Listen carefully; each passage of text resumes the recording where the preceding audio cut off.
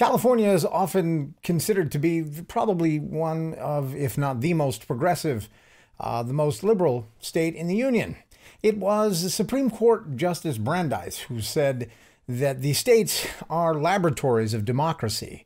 And what he meant by that is that the nice thing about the way our system of government works is states, as their own sovereign powers, can experiment with policy ideas, taxation, education, all of the different things that make up our civic body. A lot of what is going on here in California is what is being argued that should be done at the federal level. Are all these ideas that the progressives and the left generally tend to offer us? Super high taxation is supposed to pay for things like income equality, opportunity, better schools, better infrastructure. So is all of that really working?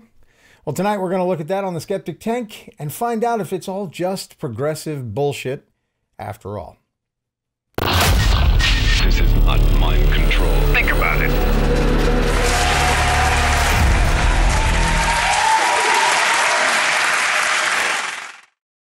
I've lived in California pretty much all my life. What we've been promised here as Californians too is that if we pay the super high taxes that they're asking for, and they are arguably the highest in the country, then that will provide more opportunity, more equality. It'll fight homelessness. It'll improve the quality of our schools and education. It'll change our infrastructure.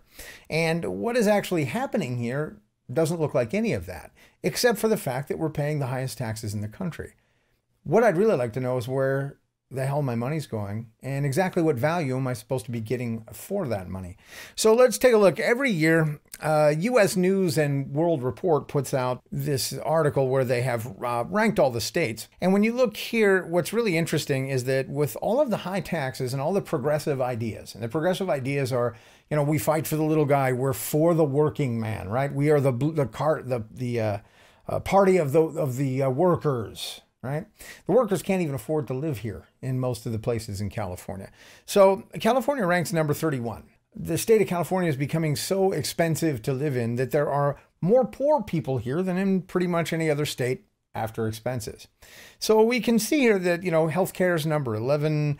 Education's actually gone up a few spots to 26. I believe it was 37 recently. The economy, of course, is the fourth in the country, and that's because what drives the world right now is technology, and we have probably one of the biggest technology epicenters in the world here in Silicon Valley. I live just about a 50-minute ride from the heart of Silicon Valley. What's really interesting here, though, is that if you look, opportunity is number 46. 46 in opportunity. The people who live here, with the prices going up, the taxes going up, and the problems that come with it, are having a hard time maintaining their incomes, finding new work, finding other things to do in order to maintain their lives. The other thing that's really interesting here is that the poverty rate is among the highest in the country at 14.3%. The national average is 14. So we're actually at the low end of the scale. The median, this is really what I wanted to focus on a bit here. The median household income is $67,739, and when you look at the national average of $58,552, that sounds really fantastic, doesn't it? Well, it's not. The cost of living index is 128, and the national average is 100. Our infrastructure is 43.6%. National average is 22%. We're number 38. We're one of the worst in the country. Those high taxes, the gas taxes that we pay for, I'm not just talking about the income tax. This is supposed to be providing us with better infrastructure, and it's not here. Crime and corrections is kind of surprising, but I can tell you, you know, in terms of overall, number 17 is kind of surprising, but when you look at the violent crime rate, it's ridiculously high. The incarceration rate is actually just a little bit lower. And the juvenile incarceration rate is actually pretty darn close to the national average. Quality of life ranking, 50th. We are dead last. Our population is just shy of 40 million people here, and our quality of living is ranked dead last. Our natural environment, number 44, social, number 47. The West Coast states have the highest rate of homelessness. If I drive into Oakland or Emeryville, which is really close to Oakland, or drive across the bay to San Francisco, which is, it's an hour drive from here, the homeless encampments are huge. In this case, there are entire cities. There are tent cities. The municipalities have actually brought out porta potties and makeshift showers, etc. The homeless rate across the nation has been dropping pretty regularly since 2007. Right here, despite the modest increase, the number of people experiencing homelessness in the U.S. has plunged almost 15% since 2007. But if we look at the rates here, California and Oregon, two of the most progressive liberal states, 68.9% and 61.7%.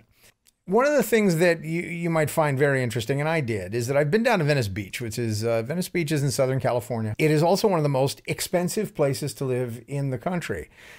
Residents in the community where homes go for an average $1.9 million say the number of physical assaults and harassment and break-ins have increased as the homeless population in Venice has risen. Venice is also where, not necessarily movie stars, though some do have houses there, but people in the movie industry, the well-paid executives and producers. Many of them live in Venice. And again, at an average price of $1.9 million, the really, really nice stuff doesn't start until you hit about $3 million and going up from there. This is where you would find a bastion of progressive ideals. This is where you get the people who wag their finger at you and tell you that you're not doing enough and that you need to stop driving your SUV while they, jet around the world.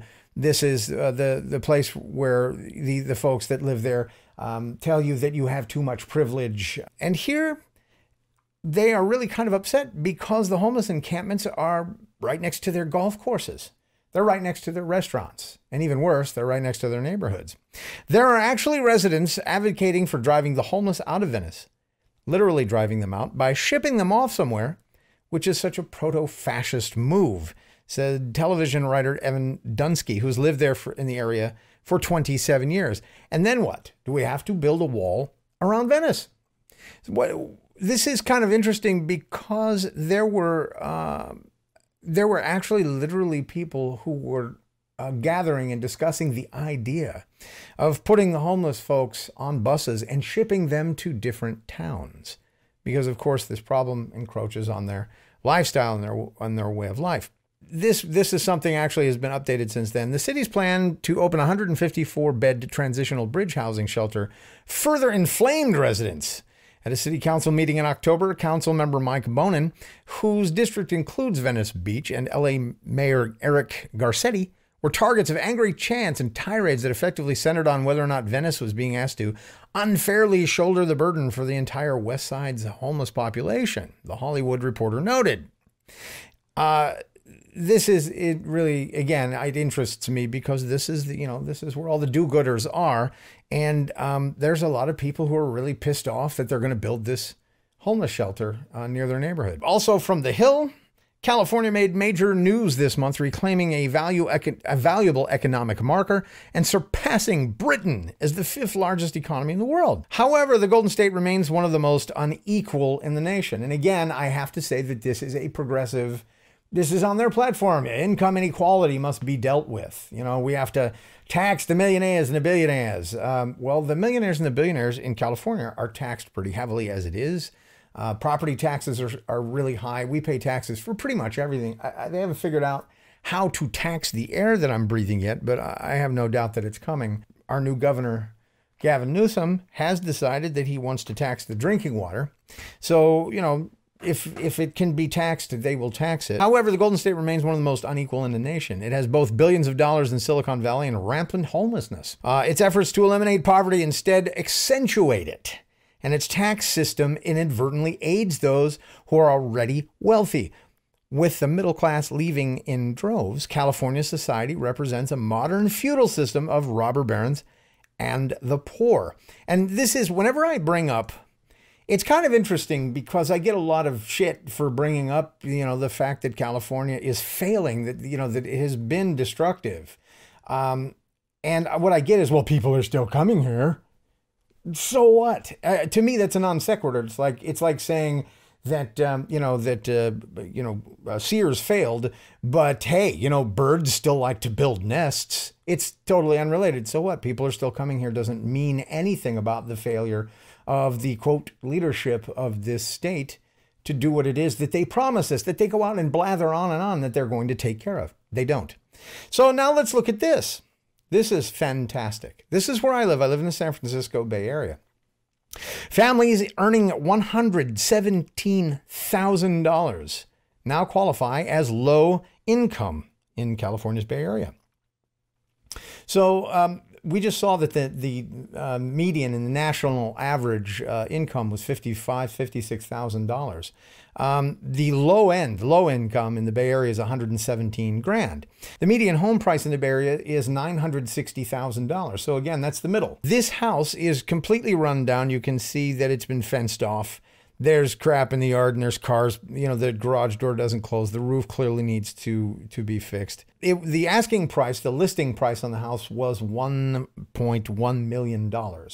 And it sold, I believe, for, here it is, $1.23 million. Most of the teachers that teach in Oakland or teach in San Francisco, the firefighters, union workers, the people that, again, that the liberals, the progressives have always stood for, and they have. I don't even dispute that. The liberals have been the supporters of the working man, for the little guy. I'm sorry, man, but the Democratic Party doesn't stand for that anymore. I'm not saying the Republicans do. That's not what I'm saying. So now, with all of this being said, the new governor wants to provide, quote, free health care to everyone, including people who are here illegally. And I have to pay for that. And I'm already paying for all of the other shit that doesn't work. So, and this is, I got to tell you, with 2020 coming up and we have a presidential election right around the corner, they're going to start, man, we're going to have to go through all of that stupid shit that we went through 3.5 years ago, again, real soon. Is that you're going to have people that want to give California ideas a voice in Washington. They actually want these kinds of things to be. I mean, I heard Kamala Harris talking today about how healthcare is a fundamental right. No, it isn't. It can't be a fundamental right. She obviously didn't study very hard when she went to Harvard, because the fact of the matter is fundamental rights are things that cannot be granted or taken from you. They are things that either are or are not. Healthcare is not something that simply exists. It's something that can be granted, changed, taken away. That's not what a right is. So if you look down here, this really kills me. Newsom says, far away, judges and politicians may try and turn their back on our progress, but we will never waver in our pursuit of guaranteed health care for all Californians. I'd like to find out. I'd like to see exactly what progress he's talking about. If he's talking about the state sliding down to being 50th in opportunity and 50th in quality of living, well, then, yeah, you might as well just finish it off, as far as I'm concerned. Illegal immigration costs California taxpayers more than $25 billion a year. We're always hearing about how people who are here illegally cannot use public services. Well, they do. The fiscal burden of illegal immigration on California taxpayers, according to FAIR's report, is $25.3 billion a year. Funding K through 12 education for children who are themselves illegal aliens and for the citizens of children of illegal aliens accounted for the largest share of the cost to taxpayers at $14.4 billion. Justice and law enforcement costs, policing, court, and incarceration associated with illegal aliens soared to more than $4.4 billion. Medical services cost taxpayers approximately $4 billion, including $388 million associated with 68,000 births to illegal alien mothers. Public assistance, low-cost meal programs, free immunizations, etc., are available to residents regardless of legal status. $792 million for the California taxpayers. Clean up San Francisco's streets. Tourist industry is pleading. People injecting themselves with drugs in broad daylight. Dirty needles and other garbage strewn all over the sidewalks, tent camps, and human feces. The threatening behavior of some people who appear to either be mentally ill or high, and petty theft. And I have to tell you, there's actually, and this is no bullshit, it's no human shit either. There's actually an app that will show you where all of the human feces on the sidewalks in the neighborhoods of San Francisco is reported. You know, the piles of needles, for example, are not in isolated areas. It's absolutely incredible. So it's literally a shithole. There are conventions that come to town and bring all kinds of business to the residents and to the shop owners and to, bring commerce to San Francisco. The Game Developers Conference, which drew 28,000 international gaming professionals to Moscone Center last month, found itself in the public eye after some tweets frustrated conference goers went viral. An Australian gamer tweeted that San Francisco is a dangerous city and the conference should no longer be hosted there. The conference is scheduled to take place again at Moscone in March, but a spokesperson told the author of this article, "We're evaluating feedback from the GDC attendees and our post-show survey and are keen to hear about everyone's experiences as we plan for the future." The College of Rheumatology plans conventions for 16,000 people and last brought the event to the city in 2015. One of his big conferences alone is worth 53,000 hotel nights, he pointed out. Not to mention all the meals and other items participants spend money on. But he said conference attendees last time reported feeling unsafe, being followed and being screamed at, and having to step around needles and feces. San Francisco's Board of Supervisors is run entirely by, it's a Democrat, they're all Democrats. And again, I don't want to make it sound like, Democrats are evil. They're not. They're doing what they think is right. But what I'm saying is that we've seen it here and it's not working. California state legislature has had absolutely no, or largely no, Republican opposition in more than 10 years. Of course, if I got something wrong, missed something, mischaracterized something, please let me know. I'm always willing to correct a mistake with new information and with better information when it comes along. You also can keep the conversation going at Skeptic Tank Show on Twitter and at Skeptic Tank Show on Facebook. And as always, I'm really looking forward to hearing what it is that you think.